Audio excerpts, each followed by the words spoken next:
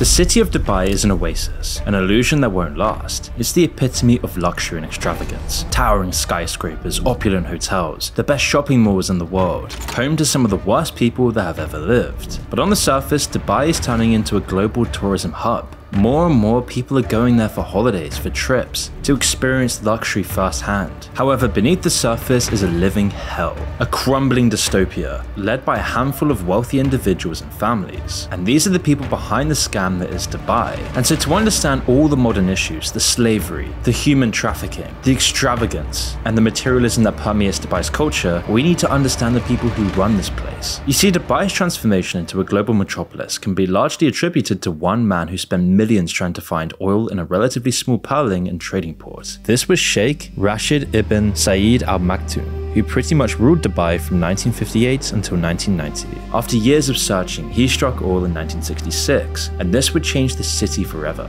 In no time, Dubai turned into one of the richest cities in the world. The oil industry allowed Dubai to invest in critical infrastructure, education, and healthcare, laying the foundations for its emergence from a developing country to one of the most significant players on the world stage. However, Sheikh Rashid recognized the potential for Dubai to evolve into more than just a city that revolved around its oil.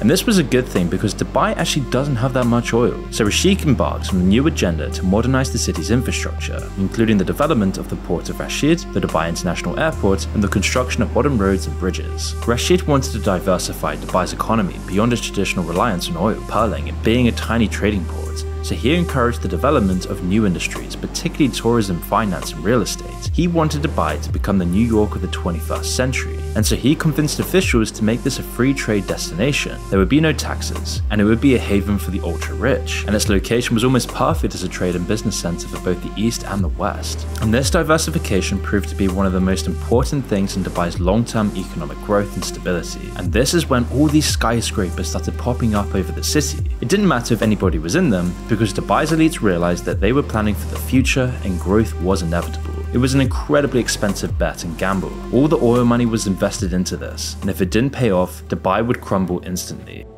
And it all came at a cost. Money, yes, but even more so the livelihoods of millions. Behind the facade of opulence and luxury, Dubai has become a breeding ground for modern-day slavery. Slaves shipped in from countries like India, Pakistan, Bangladesh, and Egypt, where the workers are promised high wages in their home countries, intending to support their families. But upon arrival in Dubai, they are coerced into signing contracts for significantly lower wages, a practice that is meant to violate UAE law. The government, however, appears to turn a blind eye to these illegal practices, which is modern-day slavery. And for those who want to escape from the living hell, they can't. Not only can they not afford it, but employers will illegally confiscate their passports. They use the kafala system, a sponsorship system tying a worker's legal status to their employer. In fact, the city of Dubai is filled with these companies that exploit vulnerable individuals. Imagine being excited for an opportunity to help your family who are living in dire poverty, and you move across the world to support them. But then once you get there, despite what you've already done, your paycheck turns to ashes. Your entire salary goes to your food and your accommodation, which your boss claims is super expensive,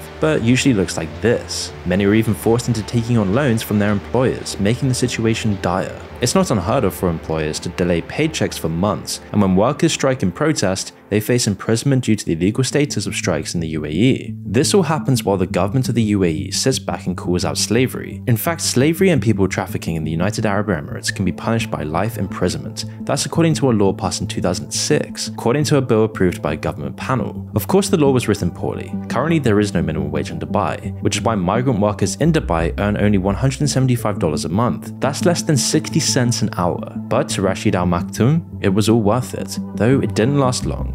In 1990, Sheikh Rashid passed away and was succeeded by Mohammed's eldest brother Maktoum. But this didn't change the dynamic, and Maktoum continued on the same ideas Sheikh Rashid had. His worry wasn't about the people, and it wasn't about the money either. He was more than just somebody investing millions of his own money to create the city in the desert. When you own half the city, quite literally, you have more influence than the government. In fact, becoming a leader of the UAE for Rashid was simple. Maktoum, with his cunning strategies and unbridled ambition, not only amassed immense wealth, but also strategically positioned himself within the corridors of government. He became an influential figure shaping policies and decisions that furthered his interests and those of his fellow elites. They were the true rulers of Dubai, hidden behind the veneer of a seemingly progressive and prosperous city. During his span, Maktoum acted as vice president and prime minister of the UAE and the ruler of Dubai. He owned the place and everybody knew it. If he wanted something to change, he had the power to make it happen. His wealth was a tool, and the legal system provided Maktoum with every piece he needed for his masterpiece. As Maktoum and his cohorts gained control of major corporations, their influence seeped into every crevice of the city's legislative framework, which led to his family becoming richer and richer, even though he was pumping billions into the city. The billions he funneled into the city were like a gesture, a testament to his commitment to its prosperity. By 2023, the city no longer really relies on oil as its main earning potential. Oil only accounts for 1% of its earnings. Instead, Rashid and Maktoum have turned a vast desert land into a valuable real estate, the top tourist destination of the world, one that chips and changes according to what a few elites would like in the city. Cold turkey may be great on sandwiches, but there's a better way to break your bad habits. We're not just talking about some weird mind voodoo from your crazy neighbor. We're talking about our sponsor Fume, and they look at the problem in a different way. Not everything in a bad habit is wrong, so instead of a drastic, uncomfortable change, why not just remove the bad from your habit? Fume is an innovative, award-winning flavored air device that does just that. Instead of electronics, Fume is completely natural. Instead of vapor, Fume uses flavored air. And instead of harmful chemicals, Fume uses all natural delicious flavors. You get it, instead of bad, Fume is good. It's a habit you're free to enjoy and makes replacing your bad habit easy, filling the void in a natural, guilt-free way. Your Fume comes with an adjustable airflow dial, and is designed with movable parts and magnets for fidgeting, giving your fingers a lot to do, which is really helpful for de-stressing while breaking your habit.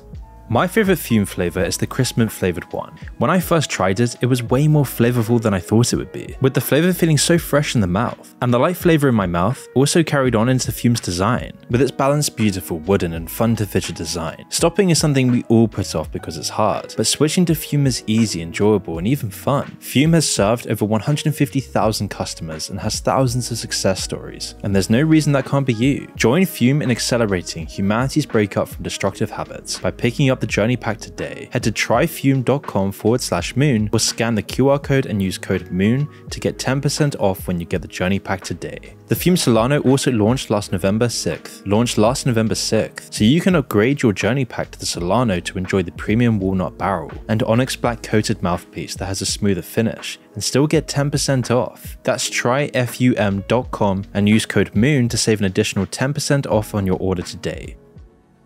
Dubai's legal landscape has turned into a labyrinth of favors, alliances and puppeteering. Judges who once upheld the scales of justice now found themselves entangled in the webs of privilege, all bowing to a handful of Dubai royalty. The laws were bent to accommodate the elite, and justice became a commodity traded in the shadows. The Al Maktoum royal family, the Al Ghurair, the Al Futtaim, and the Jumeirah family stand above all the others. They're the ones who own all these skyscrapers and landmarks such as the Burj Khalifa, the Palm Jumeirah, and the World Islands. The symbols of Dubai's ambition and its drive to be a global center of tourism and business. But what happens when you have everything you could ever want and you can do whatever you want to whoever you want? Well, Dubai's leaders are the perfect example of this, because for them, they take notes straight from Squid Games. The city's elite, driven by insatiable desires and shielded by immense wealth, engage in illicit activities that defy societal norms and moral boundaries. Sex parties of the vilest nature serve as playgrounds for the elite. These gatherings take place in palaces and are often hosted by wealthy sheikhs. They pay models and other influencers insane amounts of money just so they can defecate on them. More often than not, these influencers aren't even aware of what they're signing up for. They think they just need to please one man, and then they get to experience the lavish lifestyle they've always dreamed of. But instead, their vulnerability becomes a currency. They're exploited and they don't have a way out once they're there. It's forced prostitution that these elite families get away with all the time. Drugs too play a prominent role in the debauchery of Dubai's elite. Exclusive circles pulsate with the illicit exchange of substances. They see this as their way to enjoy life and escape from the reality of who they are, but almost all of this goes undocumented. The workers who play a part in the process have NDAs, phones and cameras taken away from them, and all the payments are made in crypto. But all of this proves they simply have no care for human life, whether it's a model from across the world or if it's one of their own royal women. I'm not just talking about a country that isn't as advanced when it comes to women's rights. No, in Dubai, they're seen as tokens, opportunities to give their daughters to others for a greater position of power. If not, they're just locked to the side and are expected to stay silent. They don't even have the opportunity to speak out if they have frustrations, which is why it's no surprise domestic abuse is not against the law in Dubai, all while the UAE claims to be a regional leader in women's rights. The country's legal system still allows husbands to physically discipline their wives, something that was confirmed by the UAE Federal Supreme Court in 2010. But he was more than just somebody investing billions of his own money to create the city in the desert, because when you own half the city quite literally, you have more influence than the government, and so becoming a leader of the UAE for Rashid was fairly easy. He even played a major role in the formation of the United Arab Emirates in December 2nd, 1971. That's when 7 emirates came together to create a unified nation that we now know as the UAE. Rashid, with his cunning strategies and unbridled ambition, not only amassed immense wealth, but also strategically positioned himself within the corridors of the government. He became a hugely influential figure in the Middle East, shaping policies and decisions that furthered his interests and those of his fellow elites. They were the true rulers of Dubai, hidden behind the veneer of a seemingly progressive and prosperous city. During his span, Rashid acted as vice president and prime minister of the UAE and the ruler of Dubai. He owned the place and everybody knew it. He was the guy behind the scenes. If he wanted to change something, he had the power to make it happen. No laws could stop him doing anything, which led to his family becoming richer and richer, even though he was pumping billions into the city, though he was saving some costs on the production in unethical ways. And we'll get onto this soon. In fact, the oil side of things was not much of a thought anymore. In 2023, oil only accounted for 1% of Dubai's total earnings. And so you would think the daughters in this family would be able to live their dream life, since their family has more money than you could ever imagine. But they're really not happy and they want out. In fact, they're actually terrified for their life. One of the princesses in particular has tried to get away from her living hell. Sure, this could be an isolated incident, perhaps she doesn't know what life is like in the real world. And it's easy to think this until you hear of what's really happening behind the scenes in Dubai. This is Princess Latifa, the daughter of the ruler of Dubai, who's tried to escape attempts from her family's control and her subsequent attention for decades. In 2002, at the age of 16, Latifa made her first attempt at escape, fleeing Dubai to Oman with the help of a Finnish friend. However, she was captured by Indian naval forces and returned to Dubai, where she faced years of confinement and restrictions on her freedom. For the most part, nobody knew about this at all. She barely had any opportunities to make her situation known, so for many years all she knew was suppression at its finest. She was locked in a villa surrounded by police. She could never go outside to get fresh air, and she apparently had no healthcare either. She felt like a hostage and that her life was not in her hands. And so in 2018, with no other option, Latifa took her chances for a second time, this time on a more daring escape attempt, planning to reach the United States and seek asylum. So she would join forces with Hervé Joubert, a French national and former French spy. Together, they planned to sail across the Indian Ocean to India and then fly to the United States. The escape plan initially seemed to be going smoothly. They successfully left Dubai on a yacht and spent several days sailing towards India. However, on March 11, 2018, just off of the coast of India, the yacht was intercepted by Indian Special Forces and Emirati commandos. Latifa and Joubert were forcibly removed from the yacht and taken back to Dubai. And upon her return to Dubai, Latifa was reportedly detained in a villa and subjected to further restrictions on her freedom. She was denied any access to her family and friends, and her communications were tightly controlled. In 2019, Latifa's story gained international attention after BBC Panorama aired a documentary featuring videos recorded by Latifa prior to her second escape attempt. In the videos, Latifa spoke about her desire for freedom and her deep-seated fear of her father. So yeah, they caught me at the border basically, and then they found out who I was. They brought me back to Dubai, and my father's right-hand man put me in prison under my father's orders, and then his all his CID guys, they put me in prison and they tortured me.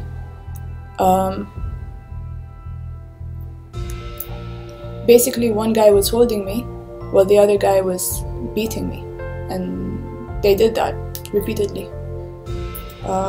I think the first time they tortured me, I didn't feel any pain because I was in so much shock. She also alleged that she had been subjected to physical and emotional abuse during her previous confinement. The release of the video sparked international concern about Latifa's well-being and calls for her release. The United Nations Human Rights Committee urged the UAE government to provide information about Latifa's whereabouts and conditions of detention. In response to the international scrutiny, the UAE government has maintained that Latifa is safe and well and is receiving all the care she needs. However, Latifa's family has not allowed her to make any public appearances or communicate freely with her supporters. But most don't buy it and believe she's still being oppressed, all to keep up the image of Dubai. Which brings me to the final point. The entire city of Dubai is fake. In all its glory of what Dubai is portrayed to be, it is simply as hollow as its heart. I mean, if you compare Dubai to a city it aspires to be like New York, it just doesn't compare. Now, New York obviously has its issues, but at least they're real. New York has a rich history and diverse culture. It evolved organically over centuries. Its skyline, punctuated by landmarks like the Statue of Liberty and the Empire State Building reflects its growth, struggle, and innovation. The city has been carefully designed and its people have grown to love it so much. In contrast, Dubai turned into the city it is today in just 50 years. There is no history or culture, but is a place that fake influencers who value money above all else seem to love. And it's no surprise. The entire city is just an ambitious mega project with its highest value property on the artificial islands, ironically proving how artificial the top of Dubai is. And I mean, the infrastructure of the city hasn't even been planned out properly. There's awful traffic jams everywhere in Dubai, not to mention the awful sewage and drainage system. Just last month, the city saw its worst flood ever. Something that was barely surprising as the city drainage infrastructure had been criticized for years already. This is why after just 30 minutes of mild rain, the drainage infrastructure fails and roads turn into ponds. Whilst this is a rare occasion, it obviously shows the lack of thought behind how Dubai was actually built. Not to mention the fact that this rain is often artificial anyway, being completely manufactured just like the Truman Show.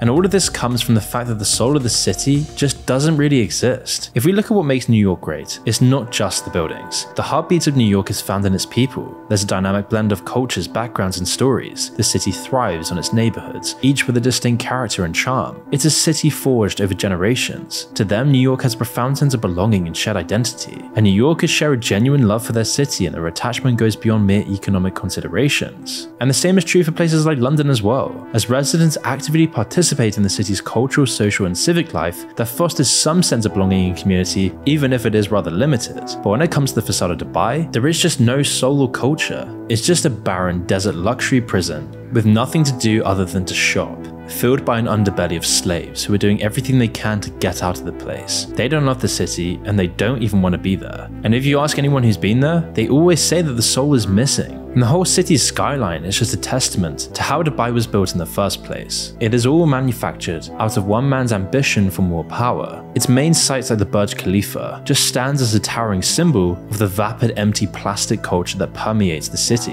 While its height is undeniably impressive, it does really nothing for its cultural heritage. There's no real reason for it other than to be big. Similarly, the Palm Islands, often seen as a triumph of human ingenuity, one of the most luxurious places on the world, just seems to be a project of tasteless extravagance. These artificial islands, shaped into palm trees visible from space, are more of a gimmick than a thoughtful addition to the city's landscape, representing a missed opportunity to create something that is both innovative and culturally resonant. Instead, they stand as an epitome of environmental disregard, vacuousness, atomization, and built for the sake of grandeur rather than to enrich the city's cultural fabric. And the result is a bland, uniform aesthetic that permeates the city, lacking any nuance or intricacies of traditional Emirati and Islamic art and architecture. Instead of community, parks, beauty, elegance, and culture, you get gigantic shopping malls, over-the-top luxury hotels, and just a playground for the wealthy and powerful rather than a city to actually live in. And this fake plastic facade also extends to the influencers who love this place. Most of the women seem to be involved with borderline prostitution, paid to be there by the rich, and the others live in the slums of the city but drive around to take photos and pretend their life is so good. And the government's control over the city's image is so stringent that influencers who dare to expose the harsh reality risk arrest or deportation. This is why you don't even see that much criticism against Dubai, because of the authoritarian control behind the entire thing. I mean, you can even get a fine for having a dirty car or using a VPN, or even taking a photo of an accident in the city, all to keep the image squeaky clean. And this manipulation extends to media, acting as a shield for the numerous hidden truths. The unspoken rule is clear: don't speak about extreme poverty, as it contradicts the polished image Dubai wants to project globally. The UAE's inclusion in the Human Rights Watch already signals serious concerns, and they want nothing to do with it. That's because the government's involvement goes beyond turning a blind eye to the slavery issue. They are integral to the issue. Dubai's very foundation, even government-run buildings and jobs use modern-day slavery. This is the backbone. This is what affords them to have no tax. And government data reveals a staggering 96% of the employed population in the city is comprised of immigrant workers. And of course, these are not all slaves, but a substantial percentage actually are. And so for them to make any change to their economic system would be an economic suicide in the city. But that then begs the question, how long can all of this last? I mean, the city is completely contradictory to what it was meant to be. There is no authenticity. It is a hellhole where the temperatures reach 41 degrees Celsius daily. There is no trees, greenery, and even the weather is subject to manipulation. Dubai researchers are inducing artificial rainfall by employing drones to generate electrical charges, thereby manipulating the weather and prompting precipitation throughout the desert nation. And aside from a couple of skyscrapers, Dubai is not a New York, it's not a London, it's not a Tokyo. Dubai is an illusion that is sustained by its foundation of illusions, making the city a ticking time bomb.